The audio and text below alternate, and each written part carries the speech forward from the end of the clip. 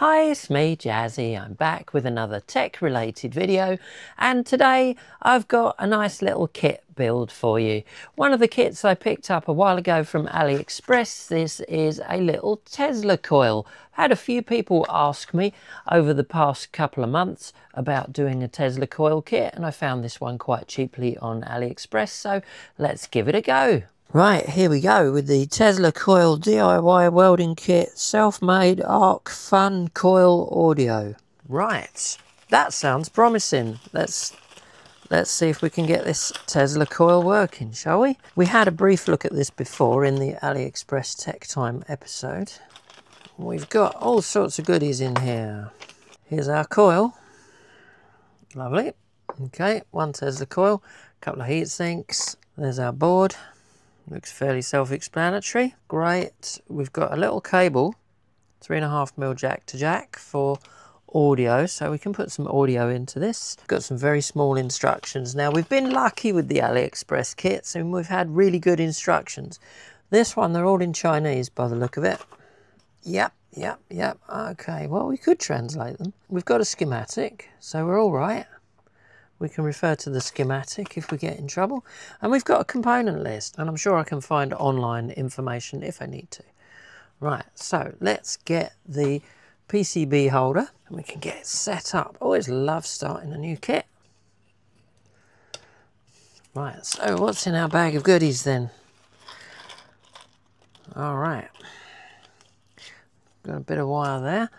Okay, we have got that looks like our power jack in. Got some resistors, so they'll be going in first. We've got a couple of LEDs, and they've given us a little neon bulb.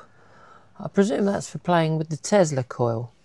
So we've got an electrolytic, we've got a ceramic capacitor, and we've got a couple of transistors here. What have we got? We've got our BD243C bipolar transistor, and we've got an 80 NF70, which is an N-channel power MOSFET. We've got 4 standoffs and some screws. Let's start with resistors. Right, so there's just 4 resistors in this kit. Right, so R1 and R4 are 10K. That looks like those. And then R3 and R5 are 2K. Yep, there we go. Okay, let's get the 10Ks in first then. So if you've built a kit with me before, you know that I tend to like to snip these off rather than pull the paper off, because you get sticky residue on the end which can end up on your board. Now, one thing that I usually do, but I don't always remember to show you it, is to give the board a wipe down with some IPA before you start, because it just removes any residue that's on here that might affect your solder flow. Sometimes when you start with kits and you think that you're really bad at soldering, it could be just a bad kit. There is that. Sometimes I found some of these little boards solder up great, some of them not so much. That just makes sure there's nothing on the board that's going to cause us any problems. So we're going to get our 10K resistors in first, and that was R1 and R4. Right, it should be quite a simple little kit and a bit of fun. We get to play with Tesla coils at the end of this, which when I test this thing, I'm not going to be testing it here next to sensitive equipment. I will be testing it somewhere out of the way. So R1 is there. That's a 10K, and it is marked as 10K on the board. That's nice. That makes life easier for us. And R4. There's quite a few of these Tesla coil kits around. And my reasoning behind getting this particular one is I saw it and it was cheap. Right, now we've got the 2K resistors. Could be a bit of fun though, what do you reckon? It's better than a wooden escalator, right? R3 and R5, there's R3. It's marked as 2K on the board. One more to go in, and then we'll solder these in, and that's all our resistors done. I think these are quite nice, simple little kits. Got a few more on the way. Right, let's flip that over. We'll get these soldered in. I always look at viewer suggestions for kits in the comments, and where possible I can look at getting them and putting them together on the channel if they're suitable. I missed one. Actually just going to swap this around so I can get to this one here because it was hiding underneath the clamp there. Nearly missed that. There we go. I have to clamp it the other way around because that was hiding underneath the clamp. That's easy to catch you out, but as long as you spot it before you try and power the thing up, then you're good. I've just printed this off of the AliExpress listing, which might give us a little bit of help if we need it, so we know where each one's going to go. So we've got our diodes here. We've got a red light and a blue light, and this will give us an indication of where everything goes if there's anything we're not too sure of. Okay, so let's get our LEDs in, shall we? Now, as always with LEDs, the long leg positive. So the blue one supposedly goes here, and it is marked plus and minus on the board, which is rather nice of them. So I'm guessing this is going to light up the inside of the coil for maximum effect, because that's what we want, maximum effect. Right, let's get these two LEDs in, shall we? I'm just going to whiz that around so I'm nearer to it. If you don't have great instructions, if you've got a photo of the completed kit, that can often answer a lot of questions. There we go, lovely. Right, now what should we do next? So let's go electrolytic, which is C1. C1, and that is here, and again the long leg positive, and it is marked on the board on this one. Fantastic. Let's get this other capacitor in. This is not polarized, and this goes, ceramic capacitor goes in C2, and C2 is here. Wow, they haven't given much in terms of spacing for this poor thing. All right, well, we'll just do it like that. That's fine. It's not going to be in the way of anything. There's no casing for this. All right, so let's get the capacitors soldered in. The solder seems to flow reasonably well on here. I'm looking and looking for the audio jack, thinking it's not included. No, look, it's actually attached on the bottom of the barrel jack. That's two separate components right there. This is the 3.5mm audio jack, so you can put audio in from your phone or another music source to allegedly get some sort of music out of this thing. That should be interesting. Right, so the audio input is number 6. Audio input goes down here then. Great, okay. Right, so to keep that sitting flat, what I'm going to do, I'm going to use one of the clips off the Omnifixo, because then I can just hold that in place, tack that, and then remove the clip, and then we're all good. Why have I not thought of this before? Great, then I can remove the clip. Another new use for Omnifixo that we didn't even think about. That looks good. Right, there you go, and there's our audio jack, and that looks like it's in pretty straight.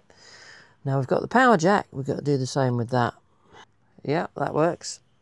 Great. Spin it over, I can tack these two, and then I can move the clip and do that one.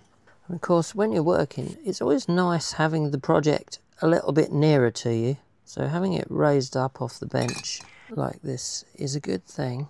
Now I think it's just transistors to go in. We've got our BD243 bipolar transistor and an 80NF70, that's an N-channel power MOSFET. That is Q2, BD243. And Q2 goes here. Now, we've also got a heatsink. So what I will do with this, I'm going to screw it to the heatsink first. Right, heatsink compound. Not too much. I always get carried away with these, you see. You should see me putting in a CPU, the amount of thermal compound on it. Okay, so that was Q2. That can sit there. We'll solder those in a sec. Let's deal with Q1. Q1 is an 80NF70, which is this one here. Here we go, just a little dabble there. Yeah, just going to put the lid back on this before I make a mess. Okay, it's Q1. Lovely, starting to look like something now, isn't it?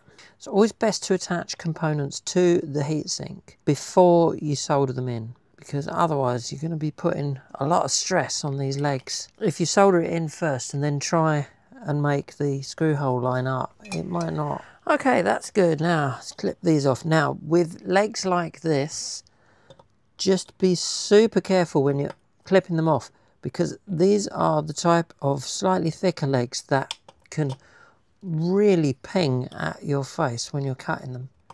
I know it sounds like a daft thing, but it can happen. Safety first, eh? That's looking all right, isn't it? That's looking cool.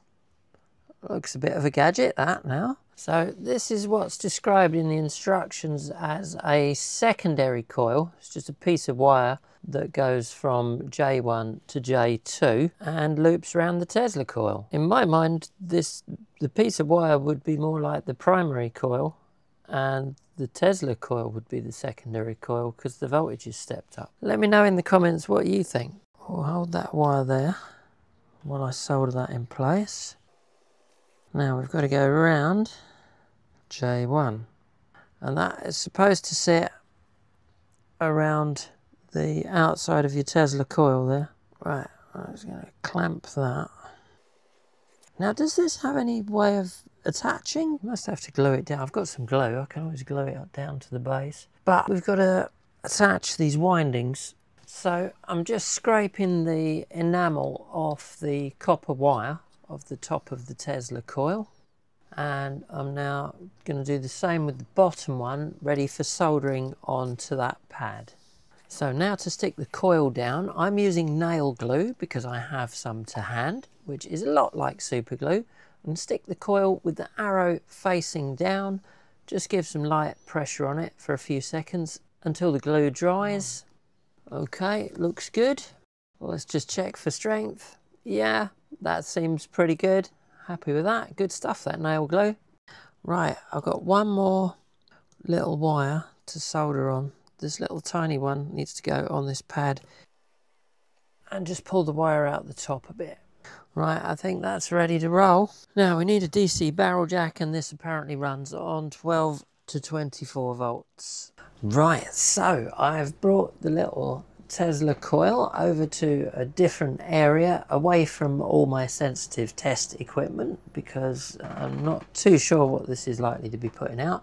I have put the little standoff feet on to finish it off, and we're ready to go. I've got the good old Farnell power supply out. Okay, so we've got the LEDs glowing in there. There's red and a blue. You don't get quite so much off the blue.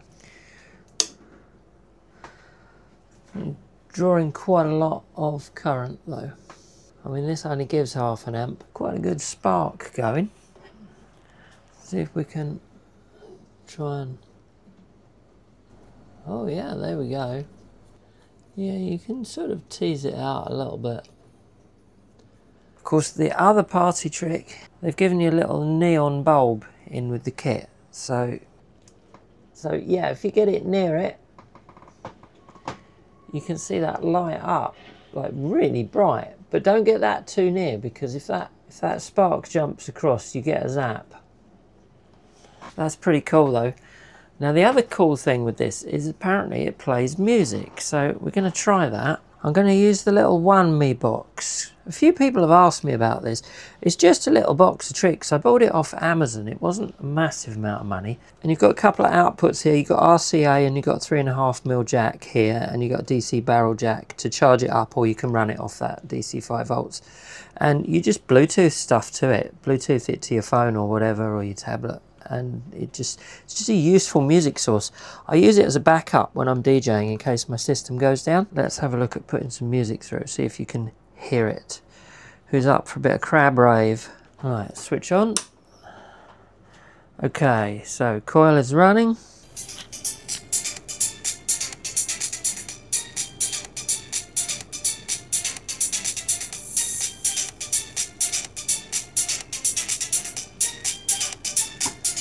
That's fantastic. And the blue LED's going in time as well. Just about to see that down there.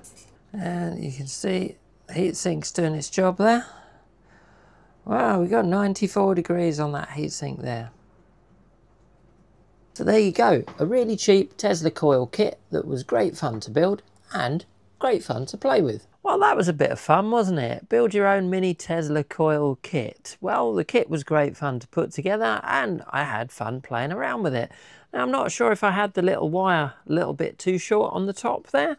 I'm not an expert on these. It's the first time I've built or used a Tesla coil, so please feel free to let me know your top Tesla tips in the comments down below. And if you liked this, maybe I'll look at building another one. I quite fancy building a slightly bigger one that gives a bit more of a spark. Could be a bit of fun. Anyway, I've got some more kit builds in the pipeline as well, so keep an eye out for those coming up. As always, massive thanks to everyone for watching, sharing, liking and subscribing. And big thanks to all my YouTube and Patreon members. And don't forget, you can support me on Patreon and buy me a coffee, which helps to support the channel and keeps me making more videos. I'll be back soon with another tech related video, but in the meantime, take care and I'll see you on the next one.